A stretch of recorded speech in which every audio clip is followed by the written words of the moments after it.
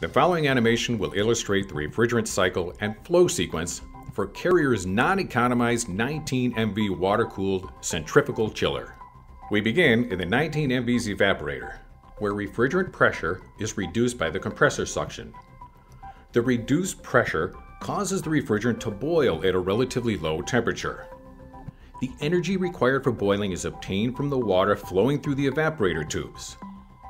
With heat energy removed, the water becomes cold enough to use in an air conditioning circuit or process liquid cooling.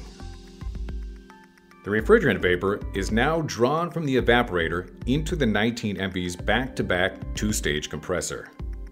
Flow is controlled by the position of the first stage inlet guide vane, and the first stage impeller compresses the refrigerant vapor to an intermediate temperature and pressure.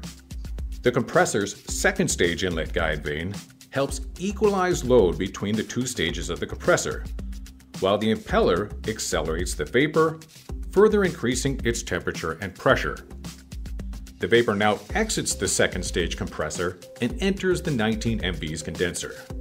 Water flowing through the condenser tubes removes energy from the refrigerant vapor.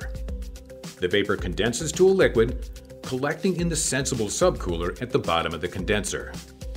The subcooler extracts additional heat from the liquid refrigerant, reducing its temperature.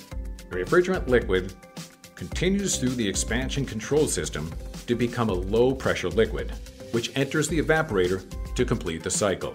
The expansion control system adapts to the various conditions the chiller encounters. When low condenser water conditions exist, the 19MV will continue to run without the use of hot gas bypass. Thus, the 19MV can maintain stable and efficient operation, providing unconditional performance.